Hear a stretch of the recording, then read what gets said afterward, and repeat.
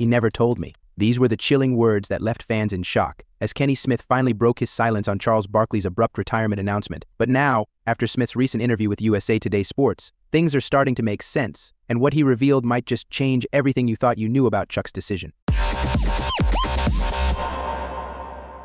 In a recent interview, the 2x NBA champion and TNT's beloved analyst, Kenny Smith, was confronted with a question that's been haunting NBA fans: did Charles Barkley really intend to retire? Smith's response was as cryptic as it was revealing. "We think we talk about this for years," Smith said, hinting at conversations that have been going on behind the scenes for a long time. And then came the bombshell: "And I know Charles, we only work 1 day a week. We are retired." No, that's what retired people do. They work 1 day. We just really well paid for that 1 day. Smith's words seemed to cut through the noise, suggesting that perhaps, just maybe, Barkley's retirement wasn't as final as it seemed. After all, if you're working just 1 day a week, can you really call it retirement? We only work 1 month a year, really. If you really look at it, we work the playoffs. That's when we really work every day. But you're retired, Chuck. But it wasn't just about the work schedule.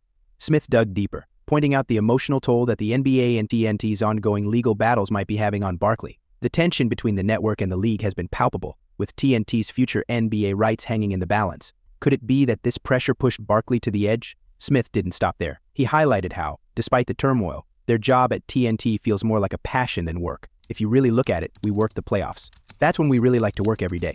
You're retired, Chuck," Smith added, almost as if trying to remind Barkley and perhaps himself of the unique freedom they enjoy. Barkley's own words, however, paint a different picture. When he first announced his retirement, he seemed exasperated, fed up with the endless speculation about his future.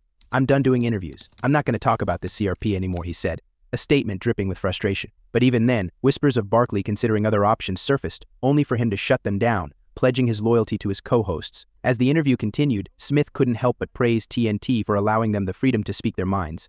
"That's part of what makes us different," Smith said, appreciating how TNT gives them a platform to share their true feelings of freedom that might not exist on other networks. And now, with the NBA's potential move to Disney, NBC, and Amazon, TNT's future is uncertain.